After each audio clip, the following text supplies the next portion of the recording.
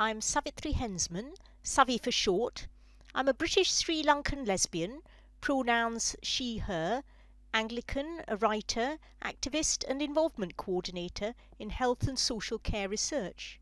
Thanks to the conference organisers for inviting me to talk about a topic close to my heart, and to everyone who has come along to join in the conversation.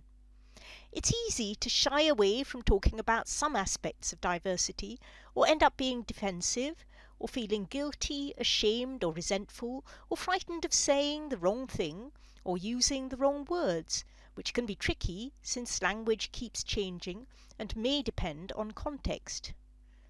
What's more, there's no universally agreed position on equality issues even among people who are LGBTQIA+, Christian and of global majority heritage, people of colour or whatever term one prefers. If the recent history of this country has taught us anything, it includes the fact that having diverse faces at the top doesn't mean that key concerns among those who may share some aspect of their identity will necessarily be taken on board. Certainly, none of us can rightly just be described in terms of lists of categories which might be linked to cultural difference, advantage or disadvantage. And I think there can be risks in competing as to who is most oppressed. Power and status can vary across time and place, and each of us is unique, as well as having some measure of choice about our values and how we act, whatever the given aspects of our identity are. I'll share a few experiences and reflections which I hope, even if you don't fully agree, might get you thinking and talking. To start with, I think it's important to avoid either glossing over differences and injustices or acting as if these are the whole story. There is plenty of evidence that, on one hand, while diversity can offer much to society, damaging inequity persists, and on the other hand, that justice-seeking, mutual care and solidarity across barriers can make and have made a real difference. We're more than mere victims or helpless bystanders.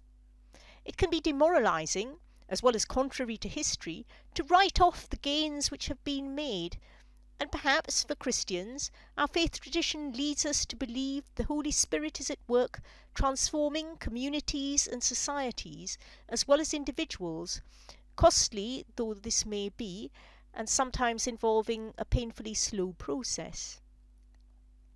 I came to the UK as a small child with my family in the 1960s. At that time, the economic and educational systems, media and top leaders tended to drum into the public the notion that some types of people were inferior and destined to serve, or frightening or pitiful, or would be happier if they learnt to be, quote, normal, unquote. Discrimination on various grounds was often blatant, for instance in housing and employment, and indeed embedded in the law, in some instances, though legal protection against certain kinds was beginning to be introduced. Open racism was widespread, including in many churches, though luckily we weren't discouraged from worshipping in our parish church. And there were also white Christians who helped out their neighbours and worked for racial justice, sometimes facing threats at a time when violently racist parties often held considerable sway, particularly in certain neighbourhoods, or being labelled race traitors. An influential politician, who was also an active Church of England member, Enoch Powell, was becoming increasingly outspoken and went on to warn of rivers of blood because people like me had turned up in Britain. He was sacked from the shadow cabinet, but immigration laws would get tighter, affecting even people with UK passports. Sexism was widespread and frequently systemic. Treatment of LGBTQ+ people often dire, though sex between men was partly decriminalised when I was in the infants. And there was next to no mention of LGBTQ+ people of colour in newspapers, magazines or on television. It was all too easy to disbelieve what one felt or observed, and internalise society's image of oneself, as well as of others, hard to unlearn dominant ideas. A lot has changed, though there's still quite a way to go, and sometimes things move in the wrong direction. Time doesn't necessarily assure progress towards greater justice and equality. Research and everyday experience show that this remains a deeply unequal society and world in multiple ways. Yet advances and victories deserve to be celebrated, while recognizing the mental and physical wounds which the past may have left, and being able to give and receive forgiveness for not always getting things right, especially when the right course to take hasn't always been obvious.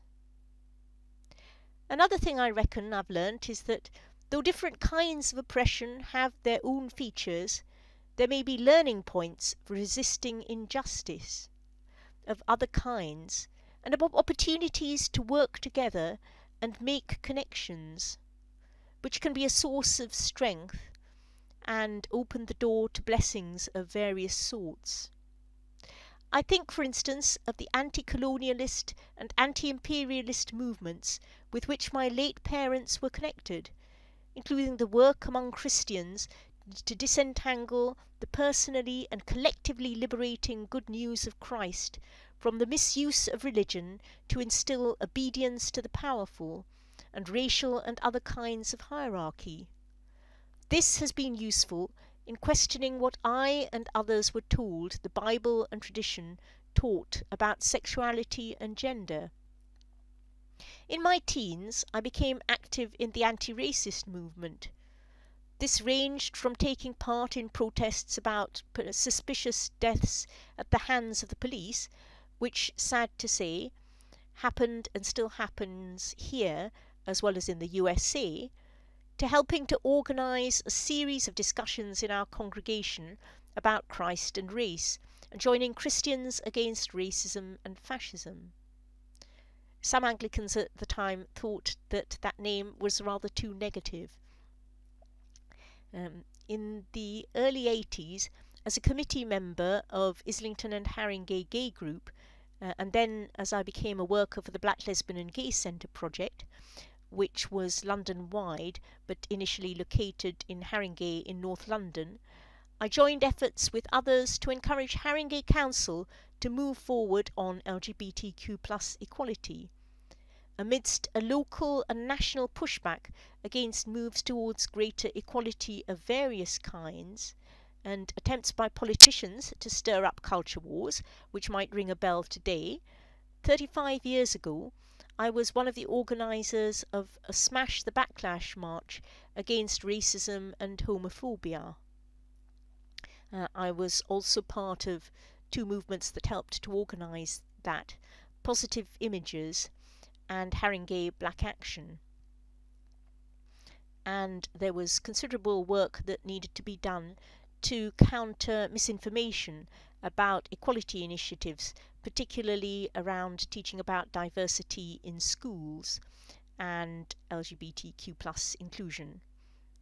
Likewise, I became a volunteer in what was initially the gay Christian movement, which soon became the lesbian and gay Christian movement, and is now One Body, One Faith, about 40 years ago, I think, representing it in a coalition, Christian Organisations for Social, Political and Economic Change, building understanding of what kinds of issues we were addressing, and also bringing back information and understanding about those other groups that were working for a better world in various ways.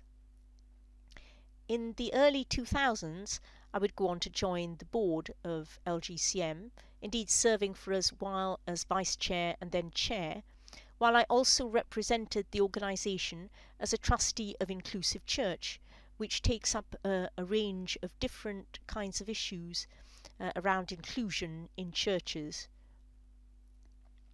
Indeed, I was also the lead on economic inclusion. There are some genuinely difficult issues which may arise in trying to promote mutual understanding and solidarity.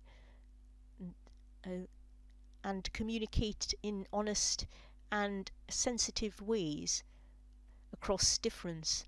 For instance, in recent weeks, I've been reminded that I may react differently to common national symbols and have a less trusting attitude towards use of state power in the UK and everywhere than a lot of LGBTQIA plus and other affirming Christians, which may lead us to look in different ways at what might be the favoured tactics and strategies towards achieving change, as well as the kind of world in which we do live and would want to live.